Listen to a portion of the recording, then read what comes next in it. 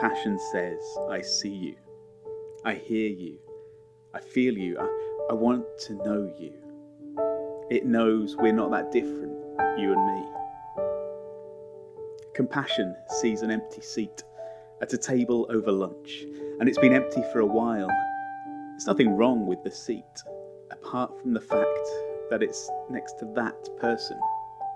You know, the one who always sits on their own, alone, but why? Do you know? Is it something to do with them, or is it more to do with you? What do you see? How do you feel? How will you respond? Compassion makes an empty seat on a bus or a train or a tram, but it wasn't always empty. In fact, it was yours, but you saw them struggling and made a space for them to rest. That older person with their shopping bags, that single parent wrestling with a child, that person struggling to walk, to stand, to breathe. That key worker who'd been on their feet for hours, and compassion made that empty seat. Because you noticed they needed it more than you. You saw, you felt, you responded.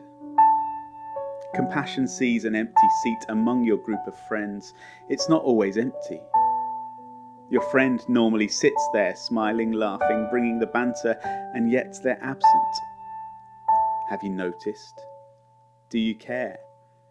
Did you know that they've been struggling recently? Things aren't good at home, they're struggling with school, money's tight, they're anxious, stressed, depressed, and so it was easier for them to drift away.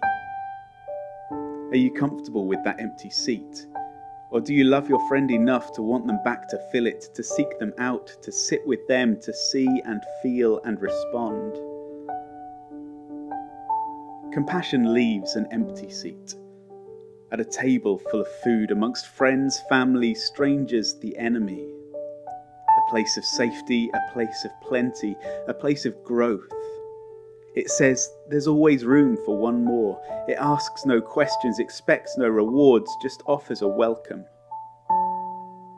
There are so many people, because that's what they are, people.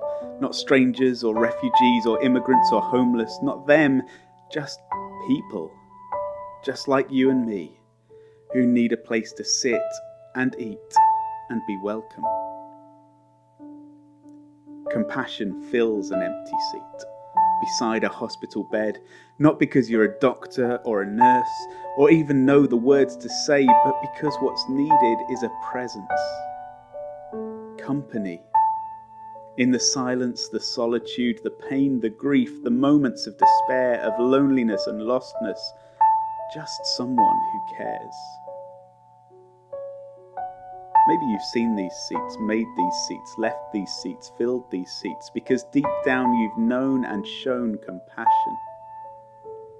Or maybe you haven't, because it's not easy to be the one to sit, to stand, to welcome. But you and I need to have the courage to feel, to care, to share ourselves compassionately.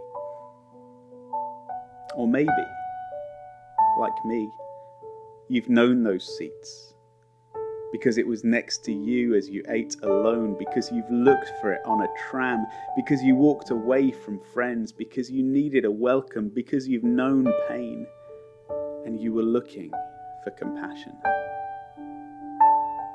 Because compassion says, I see you, I hear you, I feel you, I want to know you. It knows we're not that different, you and me. Isn't that what we all need?